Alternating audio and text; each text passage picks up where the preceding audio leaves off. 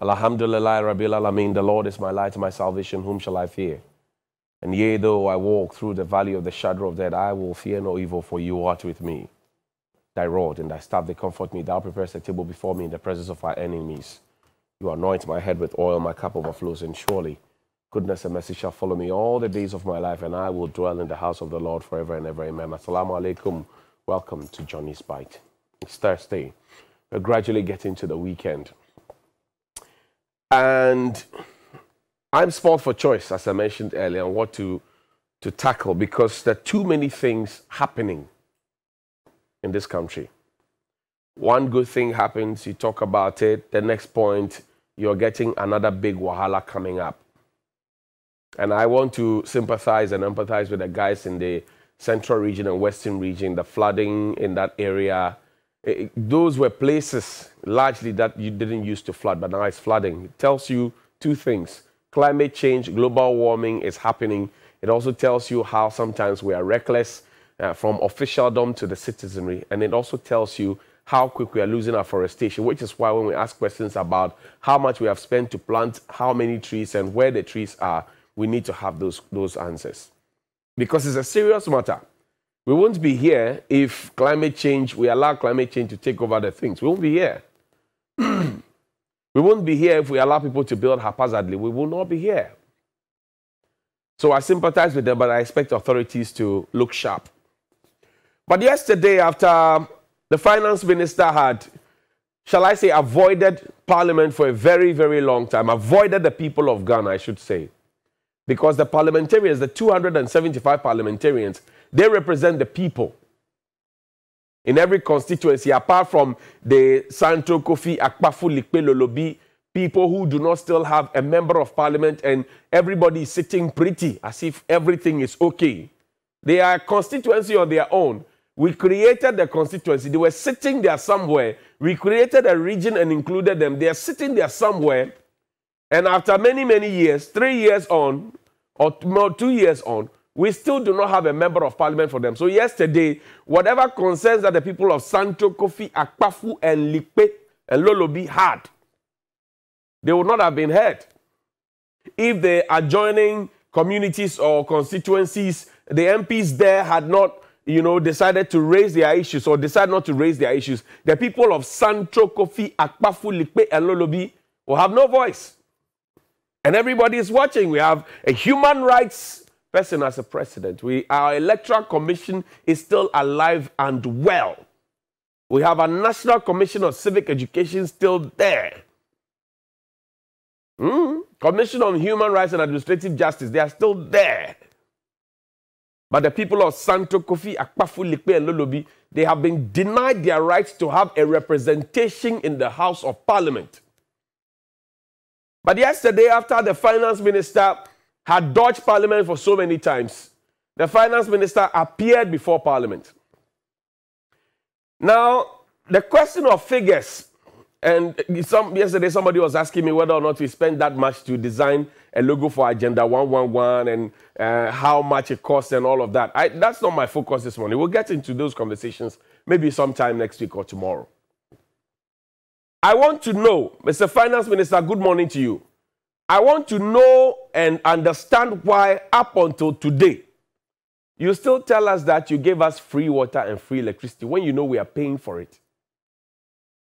I want to know. You keep telling us that we are paying, you are giving us free water and free electricity when you know that that is not the situation. That is false.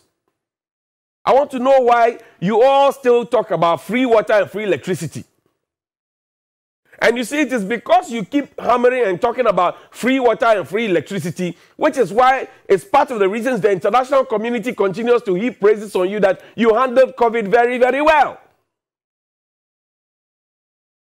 You see the thing? You are still talking about free water and free electricity when we are paying for the free water and free electricity. Oliver, play for me the video of President Akufo-Addo announcing to us, the whole nation, that we're going to get free water and free electricity. And this was in an election year. You used free water, free electricity to win an election. Grand deception. Grand deception. We believed you, we hailed you. In fact, you used it for a campaign. People stood in the middle of streets and had their bath with free water, as they called it. And I remember that I even asked a simple question. I said, look, we live in a compound house. Assume we live in a compound house. We have 6 tenants who are all hooked onto 1 meter. Now, imagine that our individual bills are below the lifeline. So let's say 20 cedis a month. That's what each of us consumes because we are below the lifeline. If you put together our figures, 20, 20, 20, 20, 20, 20, that's 120 cedis. So that single meter would not be a beneficiary of the so-called free electricity. I asked that question. But on paper, they have all been captured as having enjoyed the free electricity. Same for water. If we lived in a compound house and 6 of us are connected to 1 meter and we all use it, and by the time we finish consuming, it's gone beyond the lifeline, we did not enjoy free. That's what I'm talking about. But the thing is that we are paying for it. Play the video for me, Oliver. All 1,500,000 customers of the Ghana Water Company, whose consumption is not more than 5 cubic meters a month, will not pay any bill for the next 3 months, i.e. for the months of January, February, and March. This relief package will be reviewed at the end of March. It has not been an easy task, I know. However, we have done so to protect our lives, the lives of our loved ones, and the lives of our heroic health workers. It has been my responsibility to come to your homes with these updates on 21 occasions. And certainly, it has been an honor and an absolute privilege to have served you as your president these past 4 years. I look forward to delivering on the mandate you have entrusted to me and my government for the next 4 years. And together, we shall defeat COVID and steer this beloved country of ours back onto the path of progress and prosperity. That was President Akufo-Addo announcing to us free water, free electricity. I tell you, the excitement in the country was wow.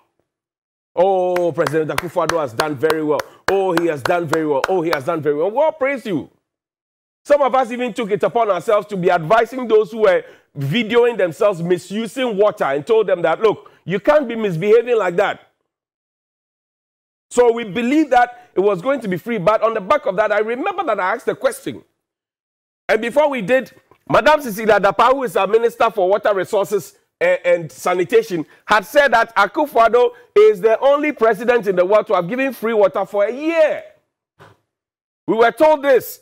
And you see, it is part of what we did, which it made the world believe that we are the best when it came to handling COVID activities. Have we reported back to the world that we are making people pay for it?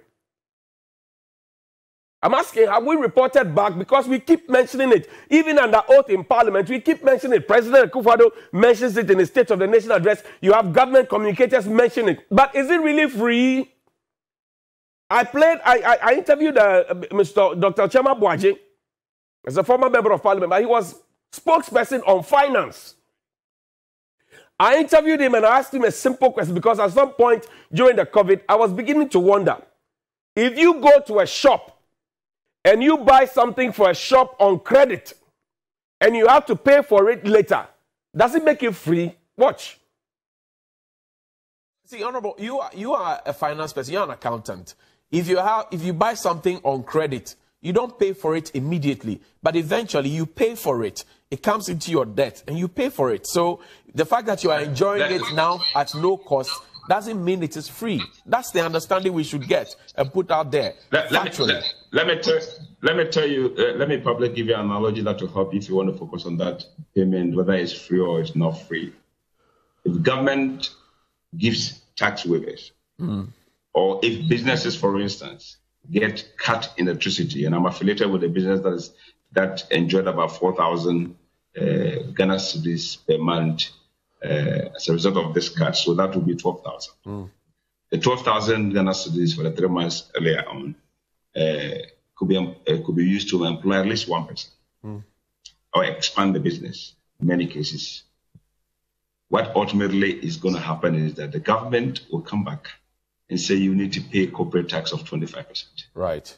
What eventually will happen is that for the jobs sustained, I will take money from the employee or the employees whose jobs were sustained in the form of pay as you earn pay. So the government, you might think, is giving things for free when they are supporting the people or businesses.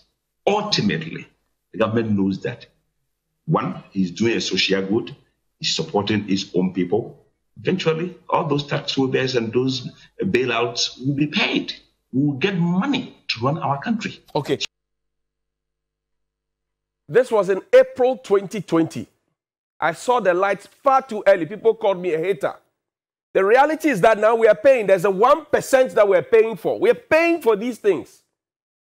And now there's a conflict as to how much we spent. Yesterday, Finance Minister said we spent how much? 12 billion. Earlier, Mr. Kojo Ponkrumah said we spent 19 billion, which is why we had to pay. The president is mentioning a different figure. One COVID, one management team, one country, one government, different figures. Abba. But we know where we borrowed the monies from. We know where we took the monies from. We are happy to take praise that, yes, we managed COVID well. Come and account, you do kwani, eventually you come with figures that are not aligned. Accountability is very important. You made a case against the government before you that they were not accountable, that they were not transparent, that they were corrupt and inept and incompetent. Now here you are. We are asking you simple questions. It took forever. And guess what? The questions, those who are saying that the questions that have been put up for the finance minister to answer are way too many, and that the finance minister has not finished answering his questions in parliament too. I will give credit to the roads minister any day. Honorable Amakwata, I'll give credit to him any day. He is always in parliament answering questions, whether you like it or not. And whether he has the money to do your roads or construct your roads, he is always in parliament answering questions. He's perhaps the man in the government who has answered the most questions. Honorable Amakwata, our roads minister. The finance minister and the way parliament it works is that the questions are filed, the questions are presented to the table office, the questions are admitted by the speaker, the questions are sent to the ministry in question or the agency or whatever is in question, and then they give an indication of when they will come and answer, and then they are supposed to come and answer. The finance minister has been receiving the questions and shelving them. He takes the questions, shelves them, takes the questions, shelves them. That is why there's a pile of questions. So it's not as if people want to pick on him. But of course, it's President Akufo-Addo's favorite. So when even he was not well, we had to wait for him to get well before we gave him the office. But I'm saying that on this particular occasion, there is nothing like free water and free electricity. And that's the thing we must get because we are paying for it. Enough of the deception. Enough of the deception. It is not free. Play the video of Mr. Kojo Ponkrumah on Joy with Evans Spencer. Play for me. He explaining to us, and he mentioned 19 billion. Yesterday, the finance minister mentioned another figure. So how much? Which is which? How much did we spend? Because we have borrowed. When you borrow money on behalf of the people, this generation alone will not be the ones to pay for those monies. The generation behind us, those who are in SSHS, those who are in JHS, those who are in nursery, kindergarten, they will all come and pay for it. Like we are paying for what they call legacy debt and all those things. We are paying for debt that we didn't know anything about. Play the video for me, Mr. Ponkrumah. Let him be telling us again whether it is free or not. Play the video, Oliver. The fiscal impact of COVID, about 19 billion cedis to respond to COVID. And we did not necessarily charge the Ghanaian for it. We had to borrow. We had to take money from the Bank of Ghana to deal with the COVID pandemic. That's why today articles are being published around the world commending Ghana as one of the best response countries. But that 19 billion cedis has to be paid for at some point. The liabilities we have incurred has to be paid for. COVID expenses are going to be with us at least for the medium term. Does the 19 billion include the free water and electricity you gave? It does. It's part of COVID-related expenses. No, but you gave us that one hand and you're taking it back the other hand. No, we were in the midst of a crisis and government had to front load. You said it was free. But it's free to you. It wasn't free to the treasury. It wasn't free to the treasury. I'm lost here. No, so when we say free electricity, it doesn't mean that the IPP producer is also going to say, because the president has said free electricity, I won't charge the country for it. The government will have to pay. The government will have to pay. Yeah, but I'm saying that you are now in 2021. Yes. You now want us to pay for it. I'm saying the government, for example, had to borrow money, the fiscal impact about 19 billion, to make all of those expenses happen. In addition to that, there are going to be expenses in the medium term because of COVID. The government is asking a question. Can we continue to accommodate this COVID black hole in this already widening gap of our finances? Or do we have to introduce a revenue handle that can take care of it? And the government comes to a view that, with the greatest of respect, can we take 1% VAT to pay for that, so that COVID does not become an ever-burdening expenditure item for us? Yeah, but you made a choice to give us free water and electricity. You've extended it, and it served you well in the politics of the day. Because government won the election. Because governments make only down to come and tell us to pay for it. No, because governments make choices on behalf of their people. If we are at war, and the government has to make a decision that we have to procure A, B, C, D, E, F, G to go to war and win that war, and does not necessarily tax the population for it today, and mobilizes for us. But the free was populism. I'm coming to mobilize and come together and achieve it. It is well in order for the government, when we have won the war, or we are on a clear path to winning the war, to say this has been the cost. So it wasn't free then? It was free to the people of Ghana at the time. But now we are paying for it. Treasury, we have to now begin to close. You just delayed the payment, so it wasn't free. You should have told us that. There was nothing free. Don't believe the lie ever that there was anything free. And when they tell you there's free, tell them to keep quiet. What you have not given for free, you can't be taking funds and praises for it. I'm saying it is one of the reasons why the international community thinks that we did elsewhere. Countries paid people's rent. I have friends in the UK and the US where they were giving monies for their business. I know people who personally have applied for NBSSI loans, which has now become the GEA, Ghana Enterprise Agency, and they are still waiting for their loans. All they get is text messages. But the monies have been collected on their behalf. They told us they were doing a needs assessment, they were doing a running assessment. People applied for those loans, they gave reasons, and up until now, they have not gotten their monies. So it is a pain and a great disrespect when you have given me something under the guise of it being free. And now I am having to pay for it, and consistently you are telling the whole world that the thing you have given to me or you gave to me was free. That's disrespectful. Mr. Finance Minister, please respectfully give us some respect. We are paying for it. Those below the line, those above the line, all of us, we are paying for it. We are paying for our own electricity, we are paying for our own water, and we are even going to increase electricity and water tariffs. So why are you telling me now that you gave me free and you continue to label it as free? There's nothing free. In fact, free SHS, so-called free SHS, is even not free because we are still paying for it. So stop talking about free, because I showed you a leaflet from the book, 115 of the Ahoy's book. The children of Haslam deeds, I think, and South's interest. I showed you what free actually meant. They were getting breakfast, lunch, supper with snack every day. And then every Wednesday, they get a full-course dinner. That was what free meant. And they even had occasion to go on a demonstration because they wanted fish at some point and we were just giving them chicken. That is free. That was how we treated people in the past. And some of those people are in power today.